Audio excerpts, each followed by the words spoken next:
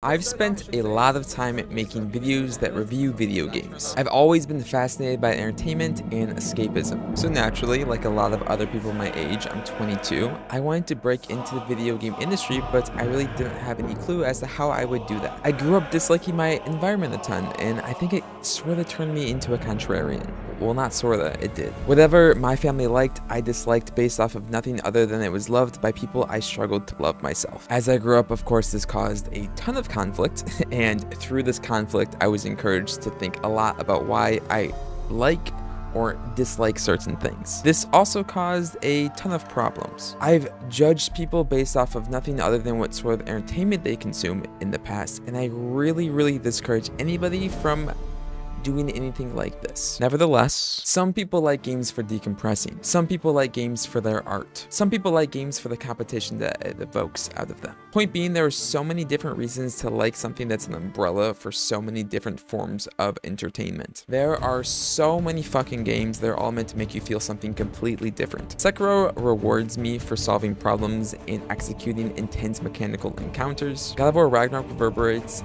life experiences I've had through metaphors and beautiful storytelling. World of Warcraft has given me a world to escape into when I've been insecure about my circumstances in real life. With games being this complex and our palettes being a weird culmination of life experiences that are all completely different from each other, how do you review a video game? I fucking love Castle Crashers, and I also like Ghost of Tsushima a lot. I've had a lot more fulfillment from Castle Crashers. Grabbing 3 other friends and completing that game in a night has created some super fulfilling memories. However, based off of nothing other than the amount of people it has taken to create both Castle Crashers and Ghost of Tsushima, it feels objectively wrong for me to say Castle Crashers is a better game. Sure, I've had more fulfilling experiences with Castle Crashers, but how much of that is influenced by the people I was playing with? Ghost of Tsushima's ending was phenomenal, and that wasn't aided by any outside influence, or I wasn't playing the game with any other player, so by that metric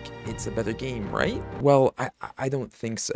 I think everything in life is contextual, and to say that one game is better than another discredits subjectivity. So I guess this brings up the question, what is the purpose of a game review? I think it's to highlight the specifics of certain games, and it's up to the consumer as to if they think that experience is for them or not. We are human and have biases because of that. I do not like survival games, and because of that, when there are survival systems in a video game, I'm generally going to be pretty critical. Does that mean that the game is bad?